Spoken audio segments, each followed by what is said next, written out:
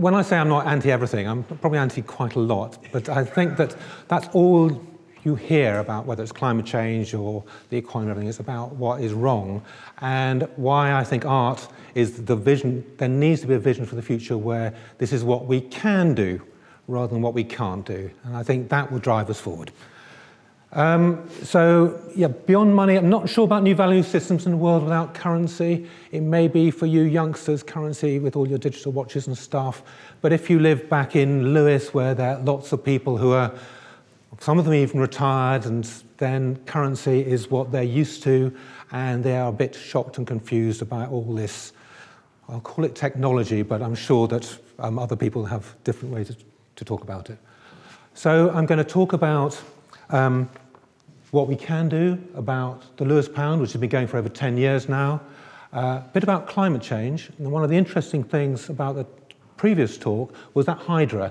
And I'm wondering if there's a similar book that stems not from mass impoverishment, but about climate change. There'll be another book about homelessness. The danger of that is they'll start conflicting, and you talk about, oh, I think climate change is more important than mass impoverishment, and you won't address some of the real issues. And then why we're doing it, and its future, and the fact there's a pun there about more than just money. No, I'll let you work that out yourself. It's not original. Oh, sorry.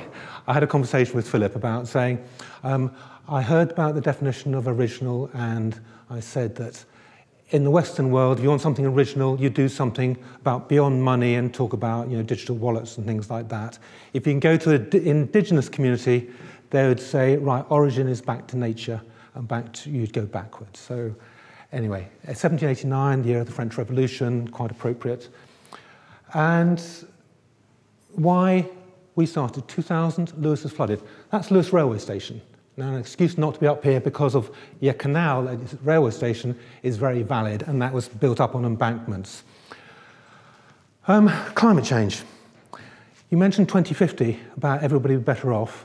If we don't do something now about climate change, it's going to be a moot point. But that's my thing. Out of that, 10 years ago, 11 years ago, Transition Town Lewes, which was formed about moving a society to a low-carbon future. And I was part of the business group, and it was interesting. I went around all the businesses and asked them about climate change and their carbon footprint. And not one business, local business, had worked out their carbon footprint. The reassurance was that the local district council had. So there is hope for the future on that side. One of the members of the group had a chat with the Brighton Argos, not even in Lewes, and was talking about local currency, because Totnes had just launched, and was saying we're thinking of it. And then the headlines in the Brighton Argos was that Lewes is going to launch its own currency. We had just had one meeting about it, and we weren't going to. But then we thought, oh, we've got this publicity, let's do it. So we did. This is as close to graphs as you're going to get. You're going to get some images and some words, but unfortunately not graphs. The theory behind the Lewes pound is that the money you spend in local independent stores, most of that money stays in Lewes. And therefore, if you want a resilient society, you need to have that money to grow, and then you move forward out of a sense of abundance. If you spend money in chain stores and supermarkets, most of that money goes out. That's what the Lewes pound's about. And I'll say this now about research. I took a Lewes pound to the University of Sussex because I thought, we're doing something and we think it's interesting, but we're not quite sure what it is and how it's worked. And there was the director of sustainability at Sussex University, and I gave him a Lewes pound and said, you know, this is on your doorstep. Why don't some of your students and projects do research, or even your academics? And he looked at it for several minutes. He said nothing, and then he said, it's too complicated. Is it economics? Is it business? Is it the society? Is it anthropology? Is it... So anyway, so we have very little research done on it. How it works, you take your sterling, change it to Lewes pounds, spend it in a local shop. The local shop use other local suppliers, and then sometimes they exchange it back for sterling if they need to, because we're in a complementary... Actually, I'll come back to it in a minute. And then it goes round in circles. That's the resilience for you. Good, okay, right. Sorry, excuse me, next slide.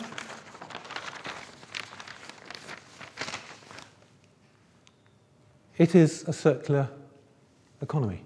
Now, I know most of you, when you talk about the circular economy, it's much more about product-led and zero waste and cradle to cradle and things like that. But it is interesting about how it builds up connections within a local community. 2008, we launched. It was launched at the, I think, Northern Rock had run, and we had TV stations from 7 different countries. We had press from all of we had coverage in most of the national newspapers. And you may recognize my one national TV appearance. There were 2 headlines on that day: Lewes launches its own currency and Lehman Brothers go bust. Timing in life is everything, that's okay, but that was quite something. Anyway, so I'm going to race through this. I started doing a talk at the Royal College of Art about design, so I'm going to race through some of the things. This is our design.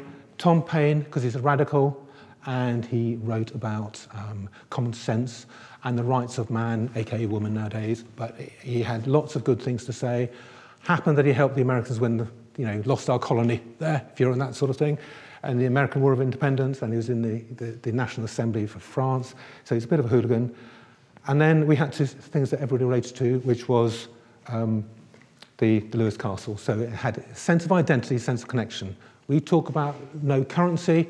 If the only identity is you and your Apple iPhone or watch or whatever, where's your sense of community? Where's your sense of identity? Yeah, very colourful and very well designed. Front's all the same to the second issue. Just so you know, we launched as a trial for a year. We printed 10,000 notes. The launch was on the Wednesday.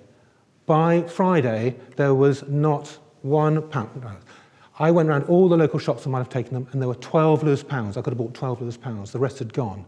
So a group of volunteers who just set up, managed to get funding to print 10,000, suddenly had to find more money from nowhere and print 30, 40, 50,000 pounds extra to be able to do it. So the next year we had a second issue. We had local children design the first 2 notes, something about the creative side of Lewes, which is the middle one. We launched an eco-centre in Lewes, and then of course there's Lewes Bonfire. 5 years later, we wanted a new issue, and for the designers amongst you, my brief to the designer was, I want the same but different, and I said, why don't you put a white stripe across it or something like that? And the creative thing, you may see on the bottom of the front page, it's gone from a colour to white. That's all he did. So that's the new notes. And then let's go on to why we did it. Celebrate the Battle of Lewes, 750 years. And as a musical pop group came to Lewes and Mumford & Sons, we launched a special issue for there, and we thought, yes, we can do these things. Now, this is interesting for me, because I'm also director of ESCO, which is a community energy group. 10 years ago, Lewes, part of that transition town, Lewes, the energy group set up community energy and put solar panels on Harvey's Brewery and some various other schools. If you ever wonder why we're doing the Lewes Pound, just think about every time you guys turn the switch on, money goes out of your home and normally your community.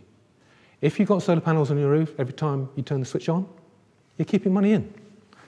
It's that simple. And so this may relate to what we heard before. I heard yesterday about the 3 Ds of community energy, which I think applies to what the Lewes Pound is trying to do.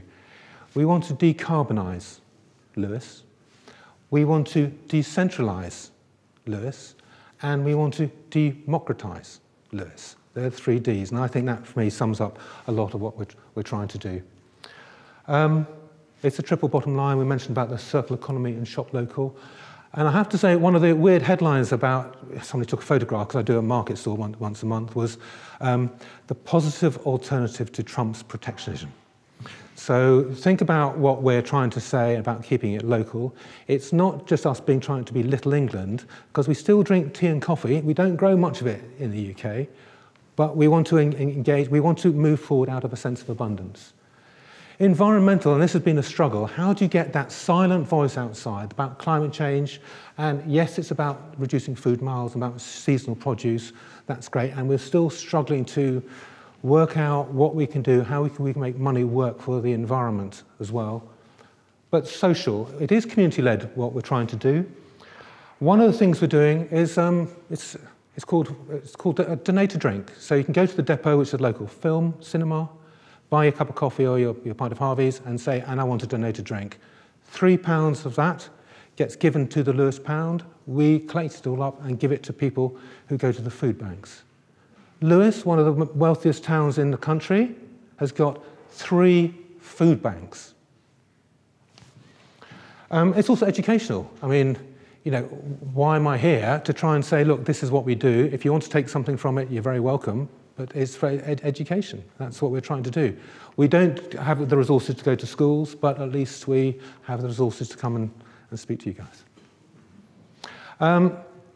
One of the things, and you can tell I'm not an artist or designer, I had to ask myself, why are we doing this? And therefore, what is money? And it was about health, wealth, and happiness. So this is my effort to say, you know, what really matters, you know, fresh air, good food and clean water with family and friends and fun. Well spent locally stays within, in chains, goes out of Lewes. And basically, that's my little picture. And it's really about making connections. That's what the Lewes Pound is about. And of course, you know, Thomas Paine there had to say it's common sense, because it is, really. So, out of all these things, I think I'll just say that what we're trying to do in Lewes and other people doing local currencies is link value, or we want to value values along with value. And one of my previous incarnations was working for CDP, if any of you have heard of it. They're the Carbon Disclosure Project that works on behalf of institutional investors and had signed up about half the world's assets under management, and on their behalf asked listed businesses what they're doing about climate change. And this was all about the principles of responsible investing and the SRI. And somebody drew this Venn diagram, this circle, and had value and values, although it's something new and original. Original, sorry, that's that word again. So yeah, so back to the RCA, we design for both money and love. That's what we're about. The future. We started with the electronic side of things, and that was an online version, and we used something called Droplet. It was funded by the EU, and because of bonkers Brexit, sorry, that's my political view, then they lost their funding, so we had to stop. M-Pesa in you know, half, I don't know how much of, you know, in Kenya and in Africa, there's so many people, it's all on mobile phone banking. Yeah, that's owned by Vodafone. That's hardly a local, even though you think you're doing it locally. And it's about a means of exchange rather than a store of value. Alternative currency. One of the big decisions we had to make is that did we want to be alternative or complementary? And we decided, because we want to engage with people, we wanted to be complementary rather than alternative. And it may be that was, I don't know if that's a right or wrong thing to do. I spoke to somebody who was the chief economist of Bear Stearns, so I have to take what he says with a pinch of salt, and talk about the you know, financial crisis. And I said, you know, there could be another financial crisis. And he said, it's not if, it's when. So if that's the case, hopefully that Lewes, just on its own, may be in a stronger position to move forward. But you know, we're not isolated. We want to work with others. So anyway, so we're more than just money. Oh, yeah, you mentioned Mark Carney. This is quite, for me, it was quite interesting. This is this month, rather. Companies that fail to respond to climate change, that's my issue, will go bankrupt without question. When we talk about the profit motive, we think, yeah, we can just dump stuff and not take account of the externalities. Now we have to take account of our externalities, and that's my view of what he's saying. Climate change is out there, and if we want to be in existence in 2050, in the future, we have to take account of these things, not just dismiss it and get somebody else to pick up the pieces. He then, a few months ago, said, capitalism is part of the solution to tackling climate change. Now, that could be a debatable point, so that's up to you. Where are we on this market fundamentalism? Where does capitalism fit into that? I'm not the economist. Oh, and before I come on to that, because this is the most important bit of the whole thing, When I did my sort of study, somebody said, was I an economist? I said, no. But the guy who taught me economics said, economics is incredibly dangerous. Economists are incredibly dangerous. They give you a theory, and that goes into fact, and people can either gain or suffer from that fact. He said the best thing to do is take two economic theories, preferably the opposite, and work with those together before you make your decision, which I thought was quite interesting. Now, you've got capitalism, you've got climate change, you've got Einstein. We can't solve problems by using the same kind of thinking we used when we created them. Now, we spoke about what the definition of being original means and about creativity and things like that. I was just thinking of another word for that, about trying to be radical. Well, that means exactly the same thing. It means going back to the roots. And I was just thinking of, to reinvent the wheel. That means, we don't have to, let's do something else. Well, no, let's reinvent the wheel and see what the wheel is trying to do. And hopefully that's what you're trying to say, and hopefully that's what our next speaker was trying to say. So thank you for listening.